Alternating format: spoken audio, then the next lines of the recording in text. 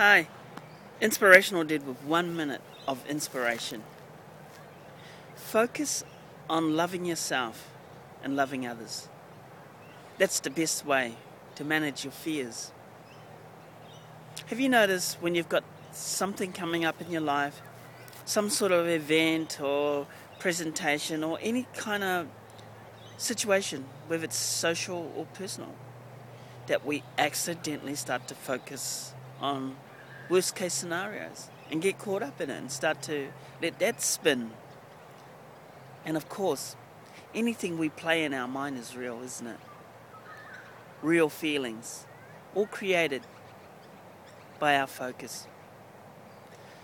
So focus on changing your inner world where we do have complete control.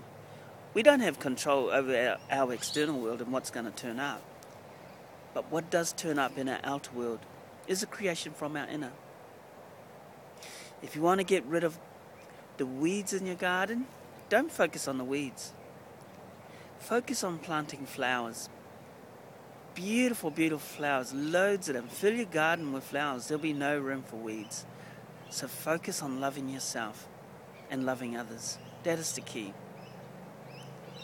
And with fear is really a focus on ourselves instead of others. So what this is all about is loving yourself, accepting yourself, knowing that if you trusted yourself and you loved yourself fully, how would you be thinking? How would you be behaving? 1 minute of inspiration of being the greatest hero in your life. Cheers and love.